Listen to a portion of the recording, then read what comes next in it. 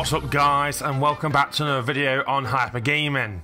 As you might have noticed, we're back on Gran Turismo Sport on the PlayStation 4, taking a quick look at the 1.53 update, also known as the Christmas update. Now this update adds 7 new cars to the game, as well as 1 new track.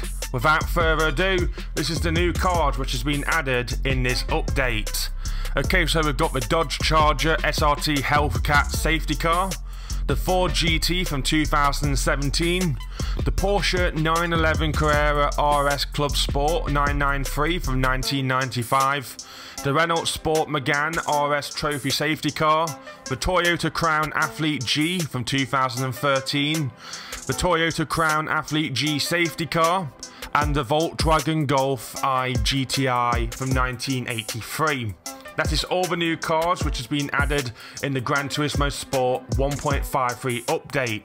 If you're wondering, the safety cars can be brought by going into mileage exchange. For this video, I have decided to go with a Ford GT from 2017, which features 646 brake horsepower with 10.0 max speed, 4.8 acceleration, 2.2 braking, 2.2 cornering, and finally stability being 5.1. Now for the colour, I have decided to have my GT with liquid red stripes.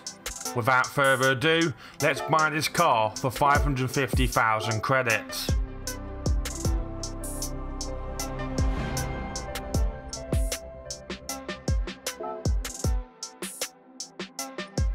Now we've got the car, we're going to be racing around the new WeatherTech Raceway Laguna Seca, a 2.24 mile long track. We're going to be doing a race during midday and we'll be driving in automatic transmission.